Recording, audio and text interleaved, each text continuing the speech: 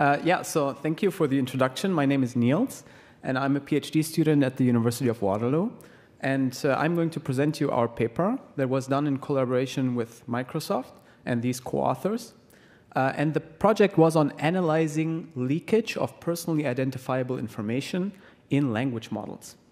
So what exactly does that mean? So assume you have a data set, like let's assume we have emails. Then we have the content of these emails, and we have the sender of these emails. So we refer to them as about whom an email is and by whom an email was provided. Now we can see here that in the email we have some PII, some personally identifiable information, such as John Doe, which is a name, London, or organizations, or jobs even. And now what we want to do is we want to train a language model on this data. And then we want to provide that model to users via an API access. So they can prompt, similar to how ChatGPT works, and the model generates some text. And now the question is, does that text reveal something about the personal information that's inside of that data? So here in this case, I've marked up some of the generated data, and some of these PII that the model is generating are going to be real. So they're going to actually appear in the training data, whereas others are not real, and they have been fabricated. So we're looking at 3 attacks, essentially. So the first attack is going to be PII extraction. And in the PII extraction, the goal is simple. I just want to have some sampling strategy from the model, and I want to extract all the PII that it generates, and then I want to be able to distinguish between real and fabricated PII. The second and third attacks are going to be reconstruction-based attacks, which Santiago just introduced, essentially. And in this case, we want to associate PII with a sentence from the training data. So in this case, the attacker has a sentence that's actually occurring in the training data, but it's masked. So they don't have one particular piece of information in that data, which is the masked token. So they can use the access to the language model to then try to impute that missing mask. And how do they do that, essentially? So in reconstruction, we assume no auxiliary information about the mask. So all possible PII could be imputed here. So all that the attacker can do is they can filter out tokens or words that are not PII. For example, here, a man. Whereas in inference, we have some set of candidates, so some background information, which they can use to then so they only have to decide, is it John Doe or Theo Perrick in this example. So an inference attacker is much, much stronger because of this information. So what can the defender do? So they can do 2 things. They can either change their training algorithm, for example, by using differential privacy, or they can change the training data, so data curation, data sanitation, by PII scrubbing. Now, there are some problems with both approaches. So with differential privacy, what we can see here is a perplexity graph. So this measures how good is my model on the data. And I've plotted like these data points. They represent different training configurations for these models. And you want to have a low perplexity. So you want, ideally, a good model would be in the bottom left corner of this figure. Now, what we can see is actually that a model trained without DP that is very small is much better than a model trained with DP that's very large. That's perhaps not very surprising, but there's a cost that comes in the utility. And there's a fundamental problem that was alluded to earlier by Santiago, which is that in record-level DP, we have duplication across records of these PII. So in this case, it's unclear how to exactly defend against this, because differential privacy only protects by whom a data set, a data element, a data record was provided, but not about whom it contains information. So there's a mismatch between what is differentially private and what's more colloquially known as private. And so you can mitigate this with group-level differential privacy, where you zoom out from an individual record and you look at groups. But then how do we choose these group sizes? And also there's a high impact on the model's utility. So let's look at the other kind of defense that somebody can do, which is scrubbing. Again, we pick up our graph, and we can see that again, we have this problem that scrubbing has a deleterious impact on the model's utility. So what can we do? How do these two defenses complement each other, or are they even redundant to each other? So does differential privacy already protect from leakage? Let's find out. So what's really missing is a method to measure and optimize the privacy utility trade-off for this kind of PII leakage. And that's what we're going to look at. So existing work, so this is just a subset of the existing work. It's not all of it by any means. But they've looked at any sort of memorization. So just memorization of studies through canaries, through n-grams, or sequences, irrespective of whether it contains private information. And then recent work by Huang et al., they looked at PII leakage in pre-trained models. And none of these papers have looked at the interplay of defenses, which we were looking at. And none of these papers has looked at how can we formalize the leakage with security games. And so that's what we did. I'm not going to present these, but if you want to check them out or do a study yourself, look at them in our paper, please. And instead I'm going to present a reconstruction attack, just a simple one-case attack to show what an attacker can actually do.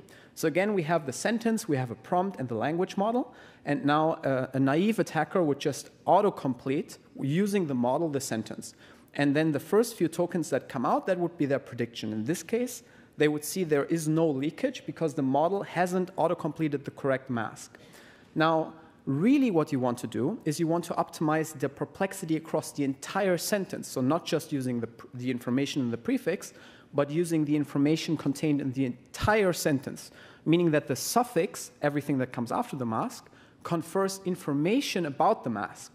The problem is with autoregressive models like GPT that we study, you cannot naively do that because they only allow attending to everything that came before, but not after.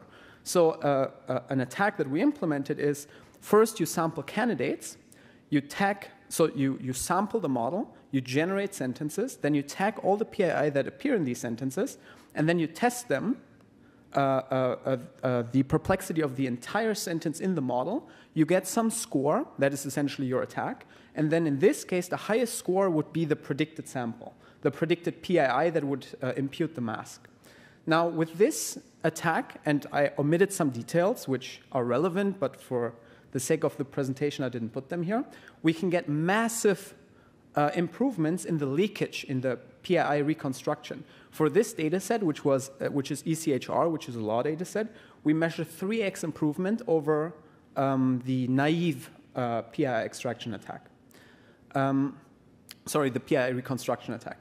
Now we also have results on the PII extraction. So what we see here is we actually compare a differentially private model with a non-differentially private model. And we see that also the differentially private model still leaks PII. So we can actually extract them. It's not just theoretical. We actually can demonstrate that they can be extracted with epsilon equals 8. And then there's also a potential for high precision, low recall attacks where an attacker can also get a precision of about 7% with DP models and much higher in undefended models, of course. And finally, we studied a lot of factors, but the ones that I'm presenting here is the token length. So there is a limit on the GPT-2 model on the token length of leaked PII. So anything, like we never observed leakage of PII with more than 8 tokens, essentially. Now, to summarize our results, what we see is that undefended models are highly vulnerable to all sorts of attack, of course. DP bounds, but does not prevent the leakage of PII, meaning that DP and scrubbing DP needs to be supplemented with some other sort of defense. And the quest is essentially open on what kind of defenses and how do you optimize the privacy utility trade-off. And scrubbing harms utility and has other flaws, such as it can miss PII, it's context dependent. It's very hard to accurately anonymize text data sets. So what can we do? So that's essentially the question. And we just demonstrated that there is actually this leakage and that it is real. We can actually get that out of these models. Now, the paper has a lot more results, and I hope you have the time to check it out. And that's it. And yeah, thank you. That's the code. My co-authors, big thank you to them, and the paper and everything for you to check out. Thank you.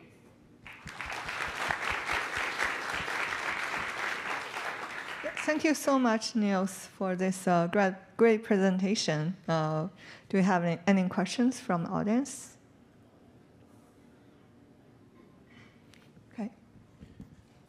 So when you talk about differential privacy with epsilon 8, do you think that epsilon 8 is an appropriate value? I mean, because it's too high here, so you can tell that's no differential privacy there. Yeah, that's a great question. That's a great question. So in our paper, we do motivate why we use epsilon equals 8 to study the leakage in our system, which is we find counterparts like real systems that are actually being deployed that use this epsilon value in practice.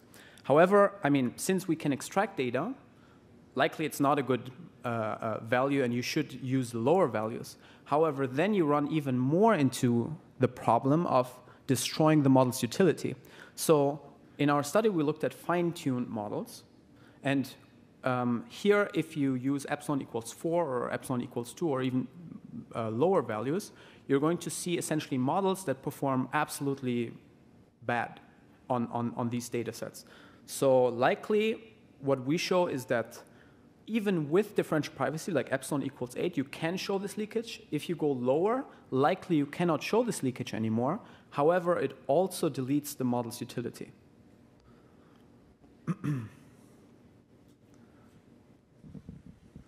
Very nice work. I actually have a question.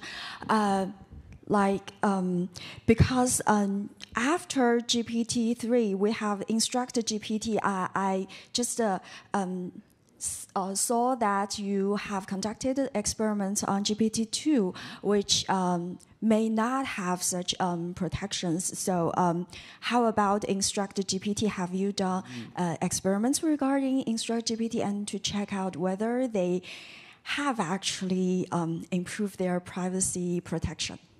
Also, again, a good question. So we have not. It's actually hard to imagine at this point, but when we wrote the paper, which was, I believe, last August, ChatGPT actually wasn't out yet.